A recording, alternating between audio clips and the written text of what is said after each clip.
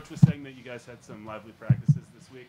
What did you get out of those practices, and what was coming into this game that respond from the I think it was a lot about rededicating ourselves, back to the game and back to defense. I think Sunday's performance was a very embarrassing, performance, getting blown out like that. And we're usually known for being a good defensive team, and to give up that many points was unacceptable for this team. So I think we had to rededicate ourselves to defense, and we also worked on being a little bit sharper on offense. We weren't moving the ball as well as we could, and we missed a lot of guys in the previous game. So we just, worked on being sharper on offense and, making sure our defense was where it's supposed to be. For either of you guys, do you think coming into the season there was sort of more of a pressure on you guys, or because of the ranking and because of coming off the tournament appearance, sort of a different feeling or more pressure, and that led to sort of the performance over the last 5 games? I don't think it was a pressure from us per se, but of course, we had a lot to live up to from last year, from making the tournament and everything, and so everybody's next thing was what's next. So we had a lot of outside pressure, but I felt like we did a good job not feeding into that much. It's just I feel like we had a lot of bad habits that we picked up throughout the year, throughout the summer, that these last couple of days we had to break and we had to build new habits and basically get back to what got us there last year. You guys, as well as Vic and Gavin, were all in double figures tonight. When you all are spreading the wealth around on offense, what does that do for the team as a whole? I think it lifts everyone up. I think this team has a lot of weapons, and when everyone's firing on all cylinders, I think we're a pretty hard team to beat. Derek, it seemed like early on you were sort of clogged up in the inside, but then you started to get more space, especially like towards the end of the first half. What was the scheme offensively, and how did you find a rhythm?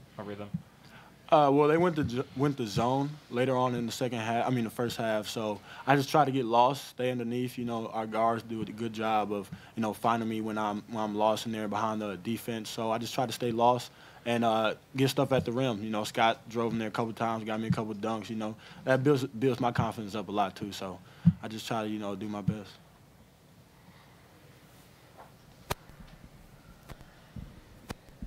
Scottie, you talked about defense before. Can you just talk about the defense in the second half, holding them to 19 points and 33% shooting? Yeah, our defense in the second half for pretty much every game this year has been awful. And we held them to 31 points in the first half, which is okay. But we really had an emphasis on, trying to keep them under that. And I think we came out from the start playing really good defense and, had a hand up on shooters. We rebounded well. But it's been something that we've been working on and something that we've been harping on for the whole season is our second half defense, and I think we played really well defense tonight.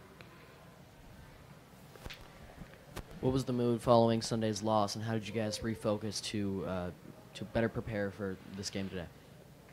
Well, the overall mood, I would say, was a lot of disappointment, embarrassment, and the sense that we had to get back to work.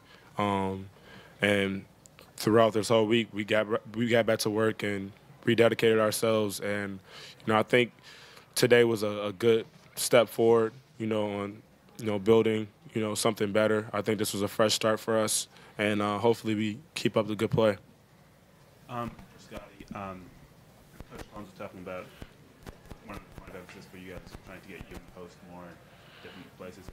What's your goal coming into game from an offensive perspective?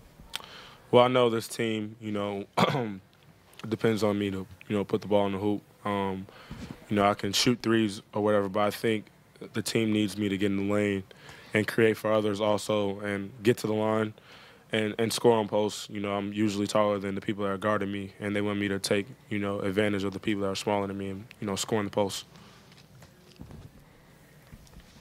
For Derek, the team has really featured you more on the block so far this season through 6 games. How has that adjustment been for you, and what are you looking to do there on the block? I'm just looking to be a presence, to know that when they throw the ball down the block to me, that I can make smart decisions with it, whether that's scoring or passing and creating shots for my teammates. I just early in the games, I just been trying to slow myself down. I've been speeding myself up a lot lately, so just better take my time and make good decisions with the ball.